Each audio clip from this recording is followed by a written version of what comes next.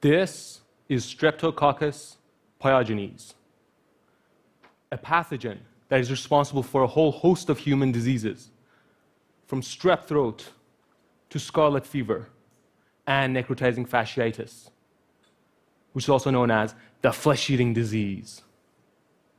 Now, despite its general nastiness, this is also a very fascinating bacteria. When you take a closer look at it, you see that it has these extremely long and thin hair-like appendages. These are called pili, and they're important virulence factors. The bacteria use them like hands to feel around and recognize different surfaces, recruit other bacteria, and initiate an infection. These hairs are made from a single repeating protein unit that is linked together, a bit like links in a chain.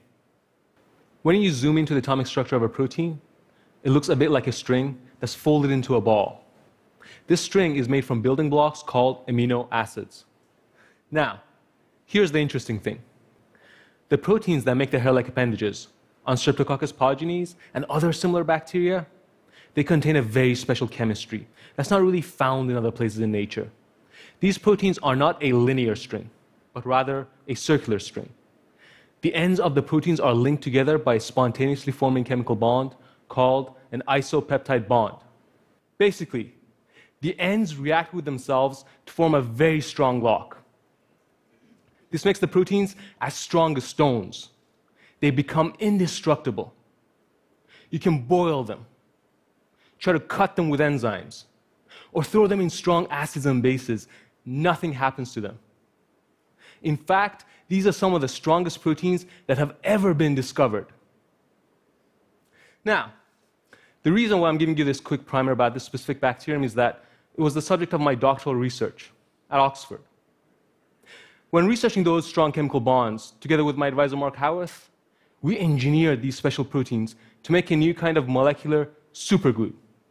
Think of it as a superglue that you can buy at the store. You know, the one that if you stick your fingers together, it's impossible to unstick them. Our glue creates this kind of a strong bond, except at the molecular level. Protein to protein. Something like this, it didn't exist before.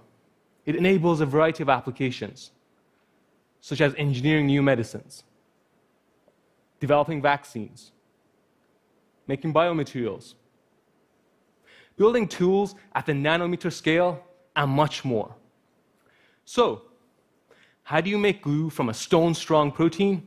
As I mentioned, a protein is like a string, and these super strong proteins, the ends are linked together by an isopeptide bond to make a circle. To make a glue, I needed to break the circular protein into two molecules that could first specifically recognize each other and know other proteins, and then have the ability to form a new chemical link with each other. My working theory was that if I split the proteins in such a way as to separate the building blocks that made the isopeptide bond, then those blocks would maintain the capability of recognizing each other and linking together, even if they were originally part of separate strings.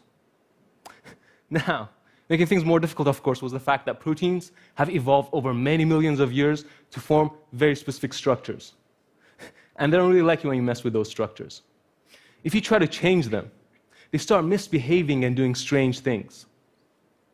So, after carefully studying the atomic structure, I identified regions of the string that would be least disruptive to break, and I started to break the protein into two molecules and make a small library of different versions. Then, I took the two parts and I simply mixed them together.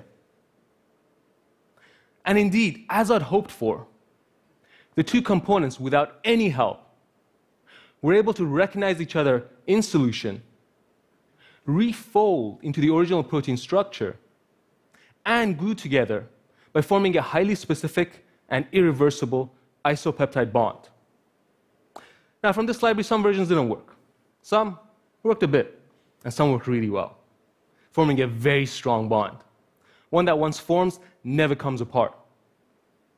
What I had was a new kind of glue that could be used to assemble proteins and enzymes, for instance.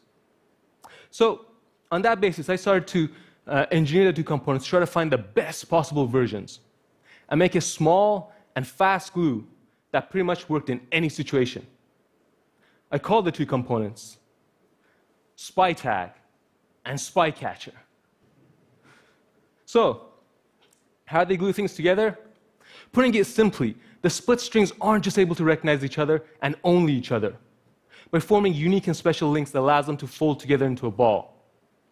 But they're also able to lock again and form an immovable bond. And when they lock, they staple together anything that's attached to them. You can program the two components into the actual genes of any two proteins. Then, you make the proteins. And as soon as the glue components see each other, they spontaneously react and form an irreversible bond, bonding the proteins themselves together. This happens in test tubes, on the outside of living cells, and inside living cells. In other words, having engineered and formalized these components allows us to build new protein shapes as easy as playing with Legos. But, and you know there's always going to be a but, you're not just limited to proteins. You can chemically link the glue components to other organic and inorganic molecules, like medicines, DNA, metals, and much more, to build nanoscale objects that can address important scientific and medical needs. And you can also have a bit of fun along the way. It's kind of like playing nanoscale Lego. So, of course, the enormous benefit of having a protein glue that lets you build new and interesting shapes is that proteins are biology's workhorses. They're very diverse and are pretty much responsible for everything the cell does. From the way the cell's organized, its shape, how it interacts with the outside world, and so on. That makes them fundamental to the scientific and medical industries. For instance, I mentioned earlier that a circular bond makes a protein incredibly strong. So, if you program the glue components at the ends of an enzyme to circularize it, you can make that enzyme resistant to boiling temperatures. Or, another example, you can program proteins to spontaneously assemble into a three-dimensional scaffold that can serve as a framework for holding cells together, for tissue engineering. Or, you can program bacteria to produce biomaterials that contain the glue components, so that you can glue various active parts to create materials that not only exist, but are able to actively do things, like a paint that contains enzymes to produce new chemicals. Or, you can use a superglue for developing vaccines.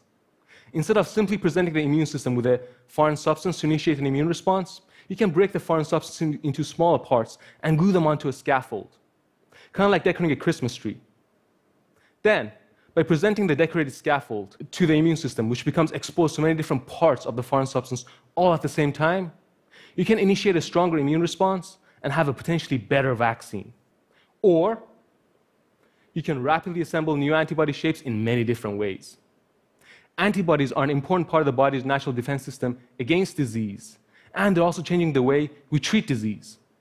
And having ways of finding better antibodies can help us make better medicines. With this glue, antibodies can be broken into smaller parts and reassembled in new combinations to speed up the process of finding new medicines. Now, there's a personal side to this story. A decade ago, when I was starting my studies at Oxford, my intention was to develop a new generation of antibodies for treating cancer. Instead, I ended up making glue from the flesh-eating bacteria. A glue that makes building new biostructures as easy as playing with Legos. You imagine a new shape, then you simply build it with proteins. I didn't get the chance to directly work on developing a new generation of antibodies for treating cancer, as I wanted to when I first set out. But I did make a glue that many others have used indirectly for trying to find new antibodies for treating cancer, and many other innovations that could one day help improve people's lives. And I guess that epitomizes science. Frustrating, amazing, and filled with possibilities all at the same time. Thank you.